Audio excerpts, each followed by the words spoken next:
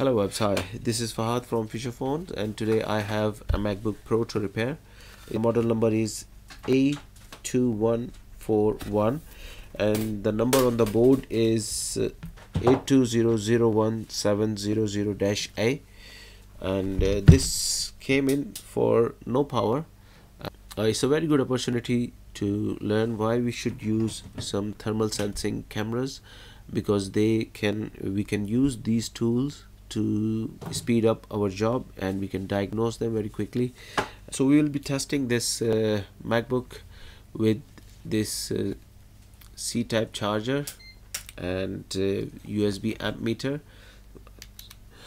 I want you to have a look at this. When I connect to this charging port, I'm receiving 5 volt and 305 amps, and sometimes is 200 amps, 300 amps, but the voltage is not reaching to 19 volts. So you can see here, so it's 5 volt and 0.261 amps, sometimes 300 amps. This voltage is not reaching to 19 volts, so there is something wrong.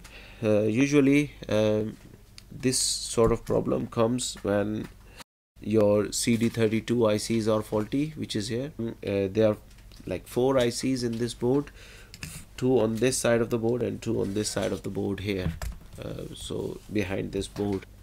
I have checked this board a little bit and it does not look like any water damage.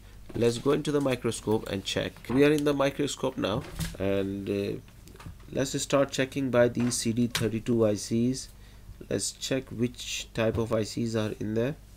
So is it CD3217B12, and you can see this area looks clean, there is no damage here, and here is also no problems, looks okay. Let's check this MacBook with the thermal sensing camera. My thermal sensing camera is ready, and I'm going to insert the USB amp meter.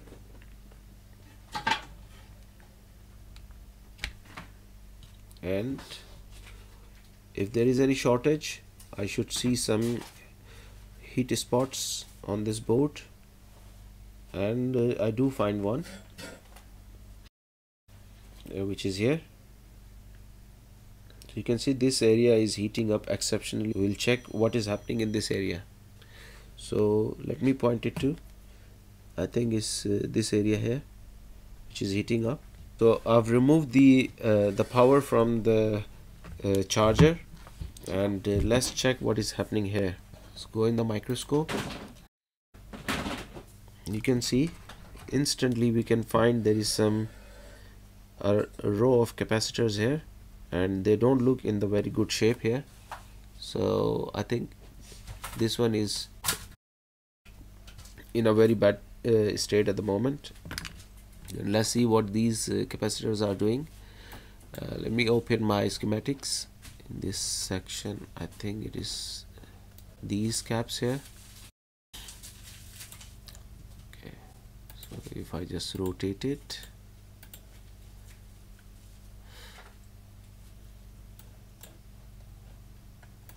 and let's look at these caps. So these 2 caps, they were in the very bad condition, and they are related to RTC regulator. This is the PP3V3_G3 hot. So it's a 3.3 volt rail, and this is supposed to be connected to this IC here, U6960. So let's check these caps if they are short. So let's go into the microscope again. Let's check what these capacitors, if they are really short, because they look in the very bad condition at the moment. And I'm in the diode range right now. So red probe on the ground, and let's check. So this was ground, and this should not be ground. So there is one more. This is ground, this should not be ground. So it's coming up full short. So without wasting any time, let's just remove these caps. But before I remove these caps, I want to just remove this battery. so there should be no power while I'm working on this.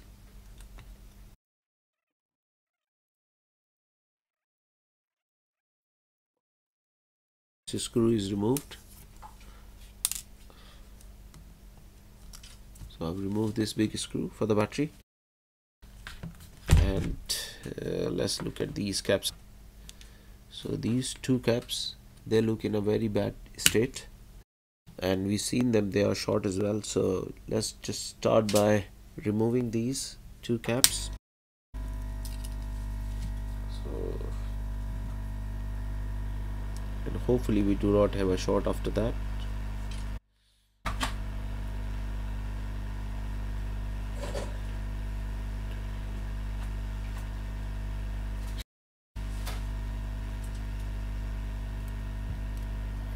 Let's put some flux. So one of them is just almost off. This one is off. Let's move the other one. This one.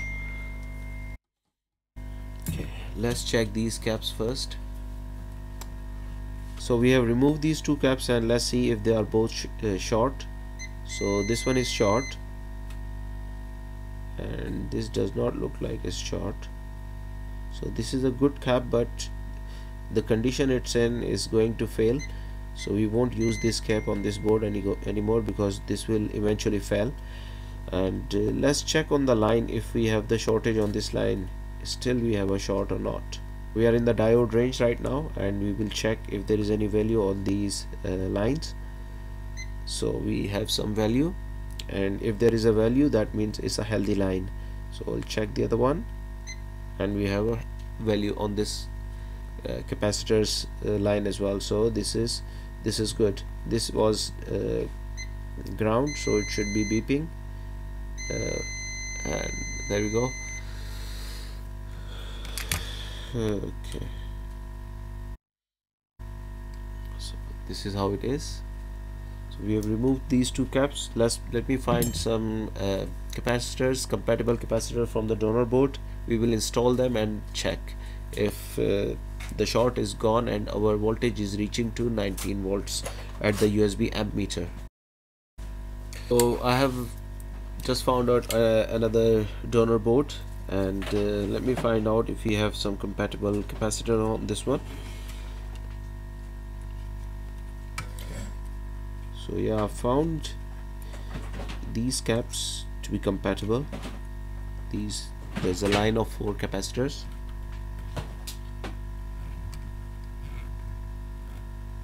So I'll just take from here and put them here. Okay, before I put these caps here, I'll put some flux here, because many times when you are replacing these small parts, you have this problem that as soon as you bring your hot air station close to the component, it just disappears. So we don't want that. If you don't want that, you need to put some flux in the area where you want to drop your components. So I have put some flux in this section here, and I'm removing this cap here. So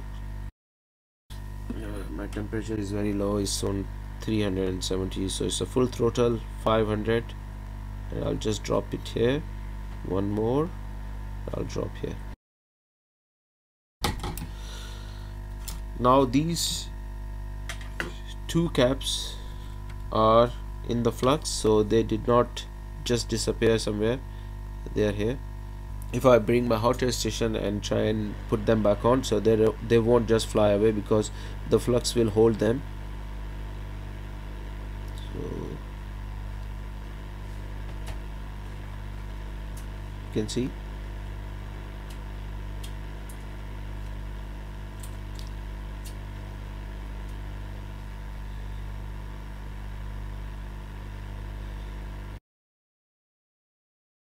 So there is installed now. Let's check one more time. We are still in the diode mode range, and we will look for a healthy value on this side of the capacitors. So we have a healthy value here, and we have a value here also. This is ground, so this should beep, and which is doing right now. Okay, so these two faulty caps here, these ones, I'm just gonna throw them in the bin right now.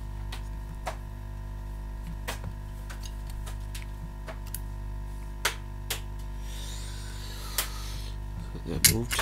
Now next thing, I'm going to use some Q-tips, because I found them to be very good when I want to remove the excess flux. So they are much better than using a brush, because with brush the flux still stays on the board, but with this Q-tip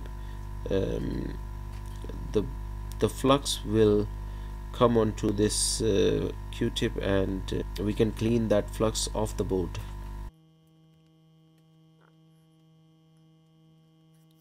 So this is much better now. Let's give it one more go.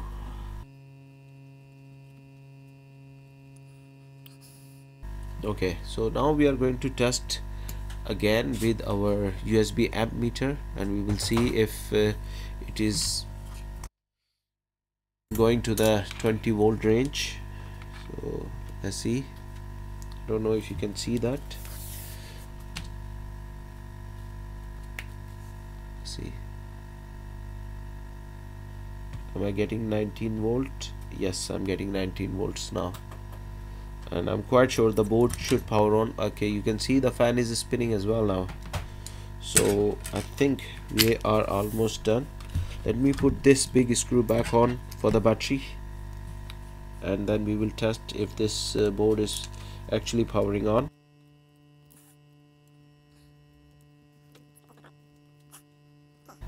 So let's connect this again. So there we go. The fan is spinning. Both fans are spinning actually, and let's see if it powers on. So I'm just waiting for any Apple logo sign. Okay, so we don't have Apple logo. Strange. We have a Windows sign. So this guy has installed Windows on this MacBook Pro. Well, okay, that's fine. As long as it's working, this is okay. So you can see it's powering on now. So this MacBook Pro is fixed. So that's the beauty of some good tools. You must have FLIR camera if you are in this business, and if you want to repair stuff, it just makes life so easy. You can feel I could have felt that heat also with my hands, but sometimes this heat is so small you can't detect it. In this case it was heating up really bad, and I could have felt it with my fingers as well. But whenever there is the heat is small and you can't feel it, then this is when your thermal sensor camera is very useful. And that is it for now. Thank you very much. Thank you for watching, and I'll see you in the next video. Do like and subscribe to the channel, and if you have any questions you can leave in the comment section. Thank you. Bye.